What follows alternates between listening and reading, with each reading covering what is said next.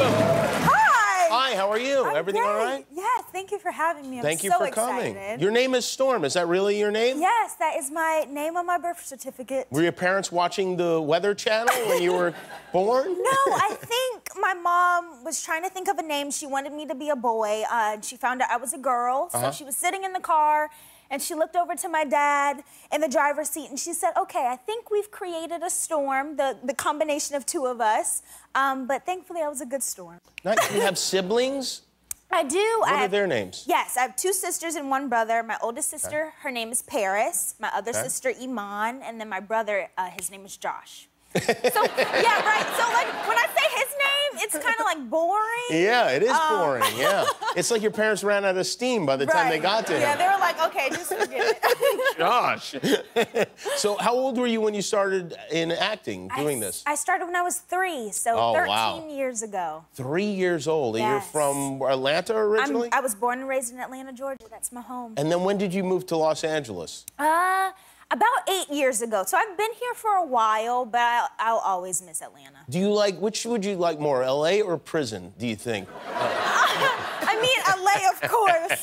That's what you miss Atlanta? Do you miss being at home? I do, especially because my people are there. My dad is there, grandparents, cousins, best friend. Everyone's there, but then the food is also actually amazing. Yeah, there's great food in Atlanta. So I miss the food as well. What do you miss particularly? Because I'm always interested in this. And I was in Atlanta for a week once, and I had some excellent meals. I discovered smoked chicken wings there, which I'd never had before. Exactly. Atlanta will give it all to you. But I miss Waffle House. I always get the All-Star. Waffle House, really? Yes, I mean, it sounds simple, but we don't have it here, and it's something that I miss so much.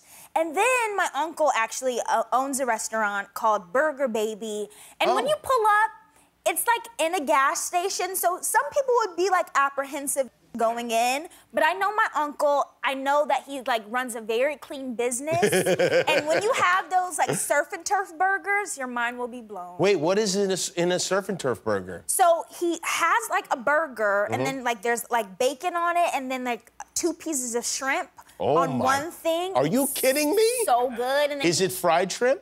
No, it's like sautéed shrimp. Really? It's so good. I've never heard of such a thing. If you go to Atlanta, go to Burger Baby. And now, is there more than one? No, there's so many. He has a whole list. Like, you could create your own burger. He asks if you want, like, steak sauce or, like, pineapple. He does chicken wings. He does the whole thing. So you can go in there, fill up on unleaded, and then get a surf and turf burger. Yes. Wow. Exactly. Get your gas and your burger. I like that he's combined 3 different animals into one little hamburger, too.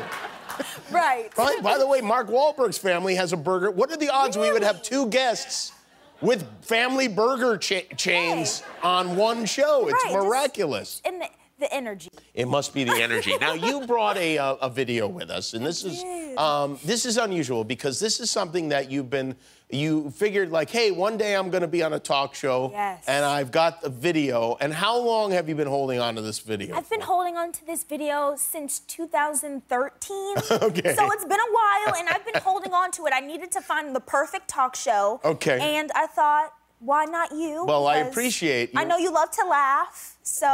You know what? That's one true thing they say about me. I thought you'd get a kick out of it. All right, so set up what we are going to see. Okay, so I was in South Africa shooting an American Girl movie, and, you know, monkeys come with the territory over there. I was used to that, and there were actually signs everywhere, like in the hotel room and even on set, don't leave the windows open. But this particular day, my hotel room had a patio, and we left it cracked. And when we walked in, it was a mess, so... The room was a mess? The room was a mess. You did not obey the sign that said, do not leave the... I didn't, and I don't know, I think we got hot or something, and then we, like, just rushed out to, like, go on an adventure. Were these herpes monkeys, or were these... I don't know, I hope not. Yeah, I hope not, too. I hope not, Well, let's take a look here at this video that has been gestating for quite some time. Okay, guys, so we didn't have the full experience. We just walked in our room, and we left the windows open, and the monkey just came in and just ran out when we left. A monkey was in our hotel room. Look what it did. Look. This is crazy. He ate Mommy's cookies, the ones she was saving. She's mad. He ran as soon as we came. That is crazy. He ate my chips, my Simba chips. Oh, no. My Simba chips. Chips and Mommy's cookies. Did Mommy ever get her cookies replaced or no? She didn't. Those cookies were so good. It reminds you of like a Girl Scout Samoa cookie. And we didn't get them back because it was one of our last days there, and they were like special ordered. And then he ate my Simba chips. Oh no. Well, you know what? You have to expect that when you get a Lion King themed snack. You know. Exactly. So tell me about Invisible Man. This is a very scary movie.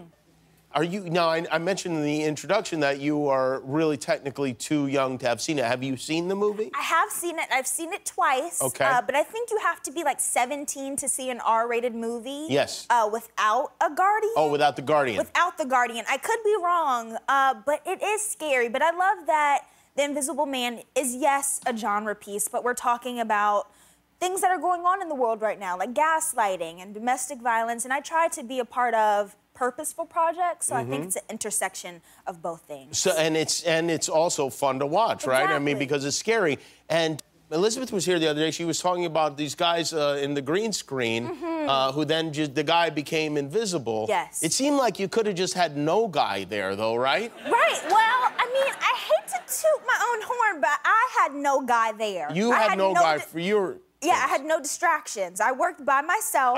It was a little bit more challenging, but I had to imagine the unimaginable. So as an actress, I appreciated it, but then sometimes I was like, dang, where's the guy with the green suit? Have you ever considered the possibility that there were invisible monkeys in that hotel room?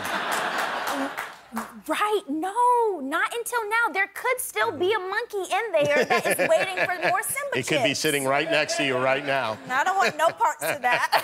Well, it's very good to have you here. Thank you for bringing that video. It was well worth the wait. The Invisible Man opens in theaters tomorrow. Storm Reid, everybody. We'll be back with Goody Grace and Blink 182. Thanks for watching. And remember, every time you click the subscribe button, one of your enemies gets destroyed.